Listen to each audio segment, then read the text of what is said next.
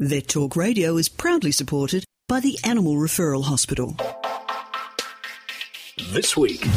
We got him back. We rescued him in January this year in the most appalling condition that you could imagine a dog to be in, which was caused from a flea infestation.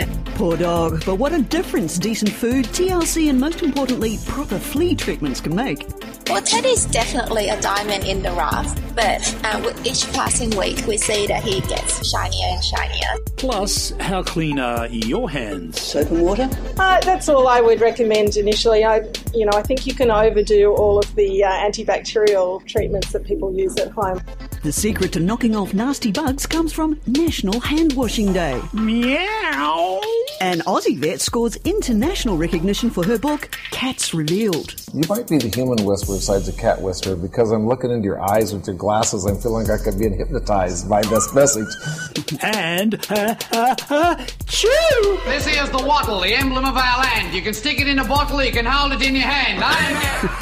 Hay fever season, painful for pets and people, but there's new hope. I certainly hope so. Hi, I'm Brian Pickering. Hello, and I'm Kay Brown. All those stories and more right here on VETtalk Radio. And look, if this is your first time listening, welcome. We record a new show live every Saturday and upload it to vettalkradio.com.au, or simply go and like our Facebook page to keep updated. And now, before we get to this week's stories, KB, what's happening in the world of news for our pets and other animals? A court case in South Australia has highlighted the worsening obesity crisis affecting increasing numbers of pets.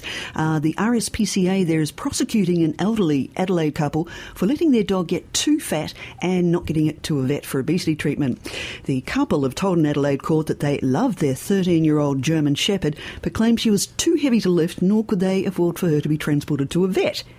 However, the RSPCA claims its inspectors actually had to seize the dog after discovering she'd been unable to stand up for a month, during which time she lay in her own urine and faeces, which burned her skin. The association alleges the owners repeatedly refused veterinary care, resulting in the dog ultimately being euthanased, and the owners facing charges of ill treatment. Well, I should think so. That's pretty bad. Why do people let their animals get so fat?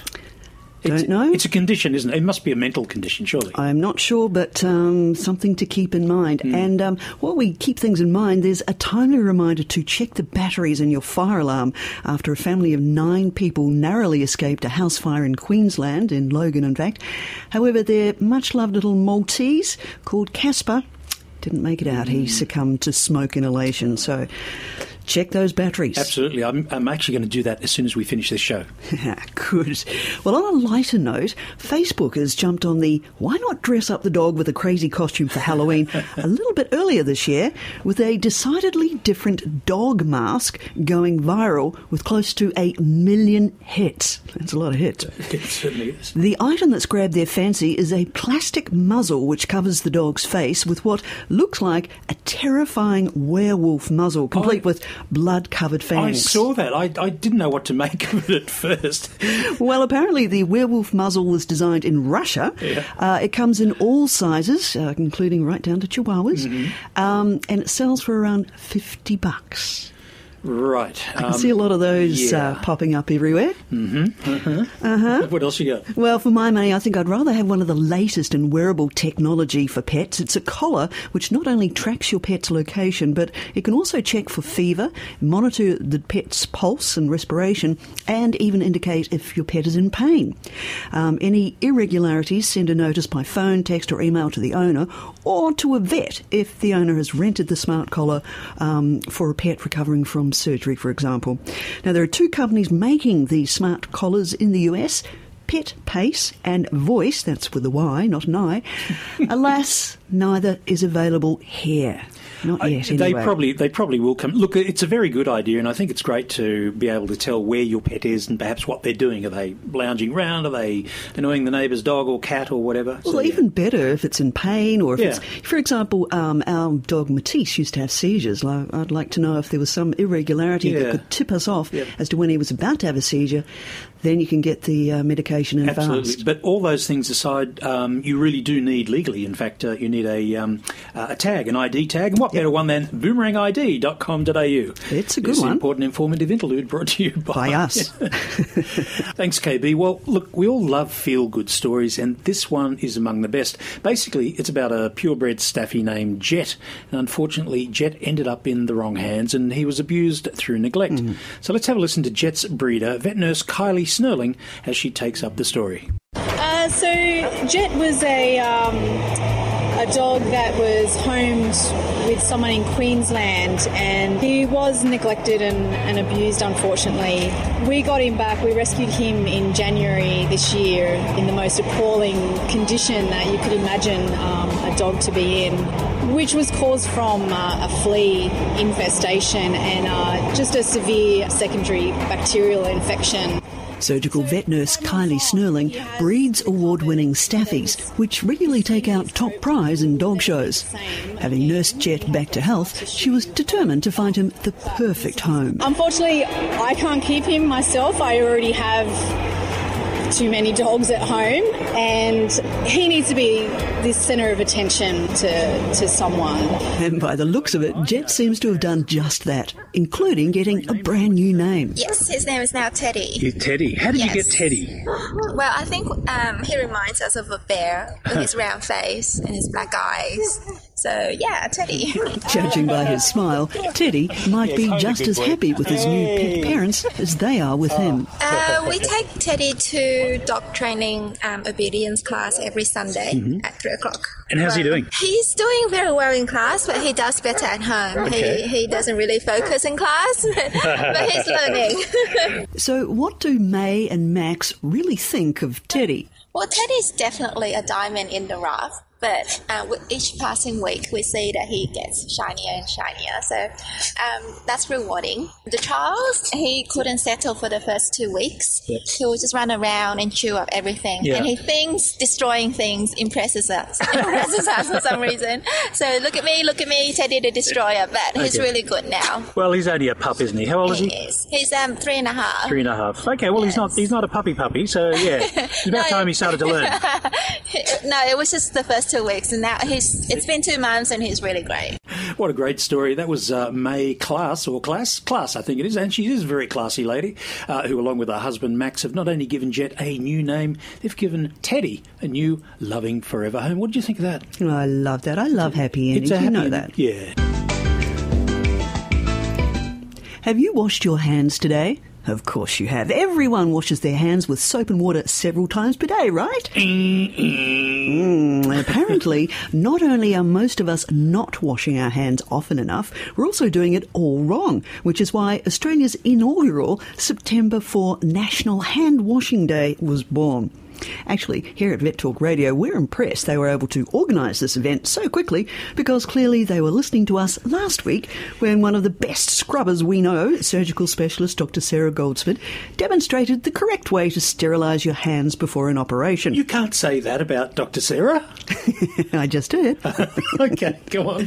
So maybe she won't hear it. If you didn't hear that, then you can check out last week's show on vettalkradio.com.au. But for the rest of us, the good people at the Child's Rights Company Plan International Australia have come up with some to-dos to minimise the chance of spreading gastro, flu and even the common cold. They've already taught kids in Africa how to do it. Now it's our turn. Well, Aussie kids can learn to do exactly the same thing, can they? I would hope so. hope so. And maybe some of the big kids as well. Okay, hint, hint. Okay, and let's not forget our furry pals can catch certain bugs from us and vice versa, which is why we're in fact doing the story. Now, there are actually, according to plan, 7 steps to washing your hands properly.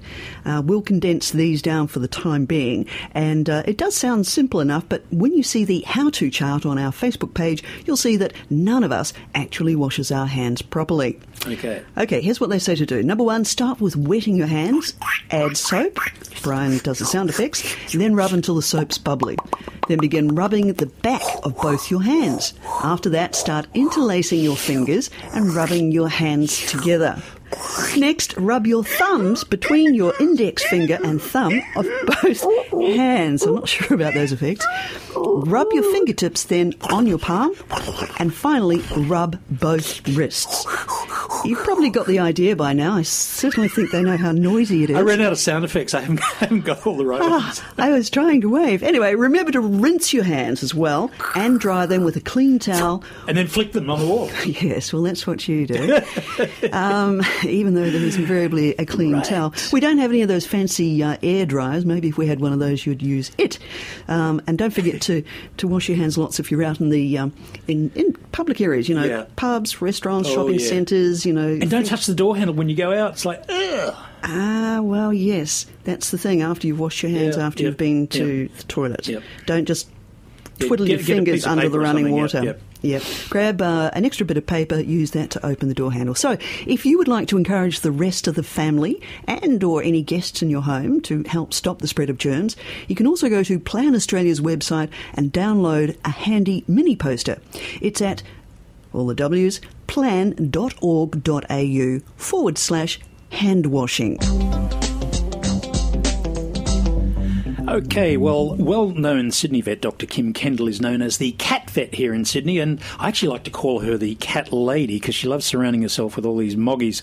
Anyway, she's written a brand new book. It's a really good book, actually, for cat lovers called Cats Revealed, and we managed to get none other than America's favourite vet, Dr. Marty Becker, to talk to Dr. Kim about her new book. You know what, Harry? I'm in Australia holding a very special book. My name's even on the front of this. And I got to tell you, Kim, I've known you for a lot of years. You're on the Fear-Free Advisory panel, so you're one of 2 people from Australia that are helping us, bring fear-free veterinary visits to dogs and cats.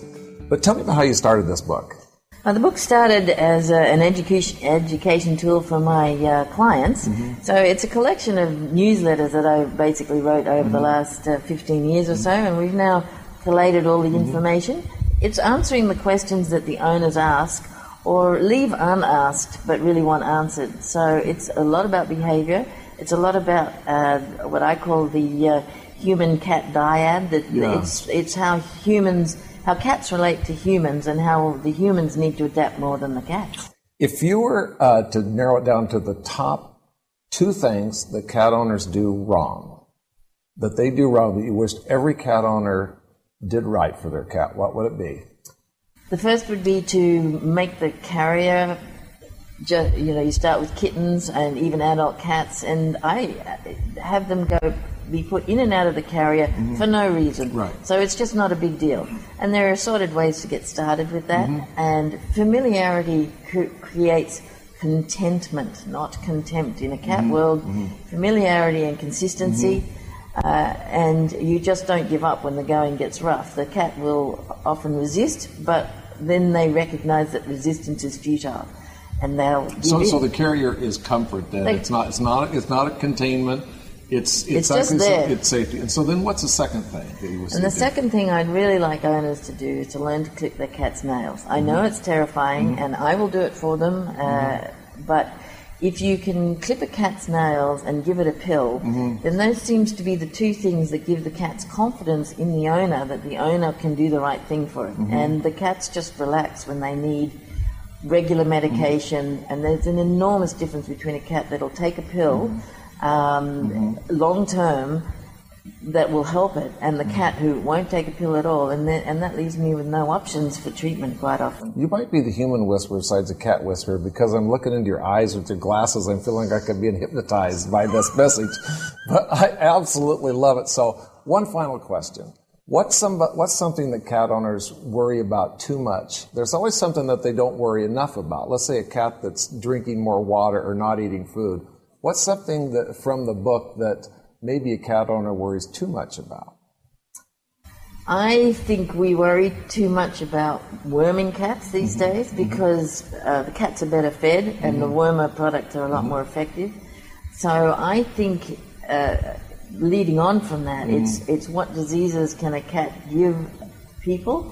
There's really not that many, because if there were, I'd be covered in it. Right, that's a good point. You very seldom hear, or absolutely never hear, about veterinarians becoming sick from zoonotic disease is very, very, very rare. So I would say for somebody that's getting a first cat, for the first time, or you're getting another cat, a lot of times you get into bad habits and you think this is the right way to do it. So this will get you off on a fresh, good start.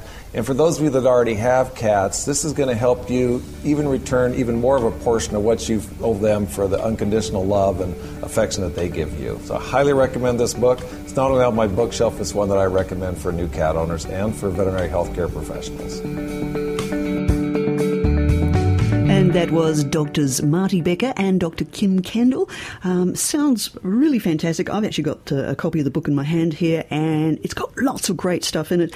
You can also get Dr. Kim's tips as well at felinefriendlycare.com. But do grab the book because it's really, really neat. And there is a digital version as well that you can get if you don't want a hard copy. It was a pretty good recommendation from Dr. Marty, wasn't it? I mean, that must have cost impressive, a lot. Yeah. And he did the foreword for the book. But they've known each other for years.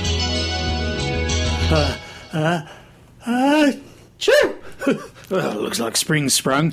But do our pets suffer from the same kind of spring allergies that we do? Well, who better to ask than ARH clinical dermatologist Dr. Dani Hoolahan? Yeah, so in spring and summer we tend to see a flare-up of what we call atopic dermatitis or environmental allergies. So that's allergies to pollens, moulds and dust mites. And that can be a year-round allergy, but typically the dogs that are sensitive to pollens are going to flare up in spring and summer. And so when they flare up, they tend to get extremely itchy, which can be uncomfortable for both the dog and the owner. Say good day to Twitch, a 3-year-old boxer cross who suffered environmental and food allergies so severely that her owner, Kate Dawes, seriously considered putting her down to end the pain and suffering. She had rash on her belly, a very red, angry rash. She was running around the house, scratching herself on furniture, the carpet, the walls, anything she could scratch on. And again, we ended up at the emergency vet so that they could settle her down enough to sleep. And they said, look, this is a very bad allergic reaction. It's probably atopic, so environmental. You need to take her to a specialist. And that sent us to Dani Hoolahan at ARH and began quite a long journey. Got an itchy pet? Kate Dawes has some good advice. Get them straight to the vet. I think about, how much time I wasted and money on ridiculous creams trying to help her. And the answer is so simple and so effective once you get them to the dermatologist and you have the right creams and potions, I call them. And her quality of life has gone from, I was watching her thinking, I can't let her keep suffering this way, to a very happy, calm dog. So, yes, get them to the vet. Don't wait. That was pretty good advice there from Twitch's mum, Kate Dawes. Get your pet to the vet sooner rather than later. It will save you money in the long run and your pets won't suffer. What do you reckon? Definitely. We've had an itchy little girl, but she's really good now. Good on you. Thanks to Dr. Dani. Okay, next week, what have we got, KB? It looks like dogs are finally making it into the mainstream spotlight insofar as human health goes. Researchers at the University of Sydney's Charles Perkins Centre hope to shed light on not only how dog ownership influences human health, but also on how these benefits could be harnessed as part of the healthcare system. Sounds like a great idea. Look, that's all for this week. Thank you very much for joining us, and don't forget to check out more of our video and audio stories and weekly podcasts, which you can access on vettalkradio.com.au. See you next time. Bye.